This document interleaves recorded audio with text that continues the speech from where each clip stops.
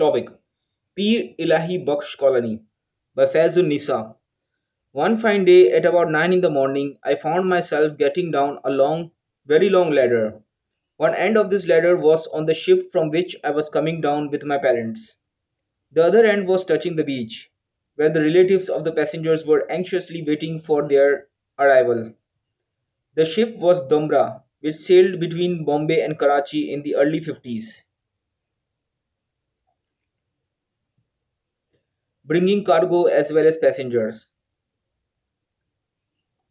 I still remember how excited I was to see my two brothers who had come to receive us at Kemadi.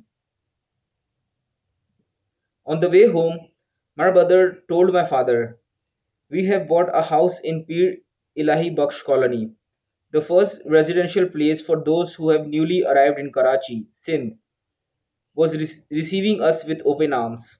On reaching home, I found that the house was new.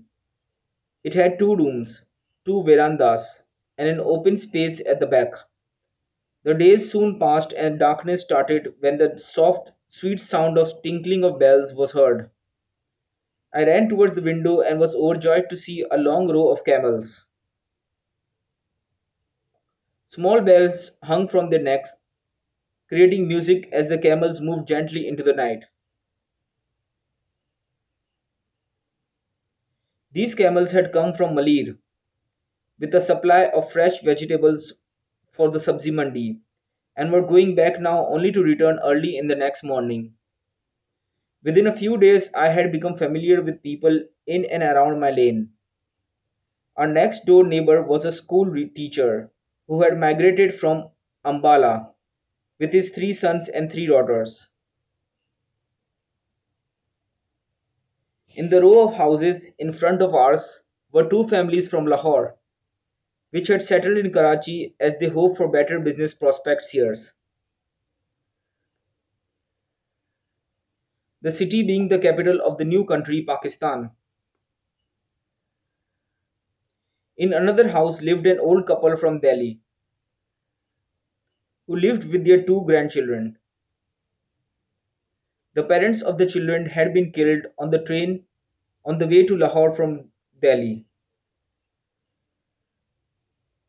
The days in the summer were hot, but evenings were pleasant due to the cool and refreshing breeze.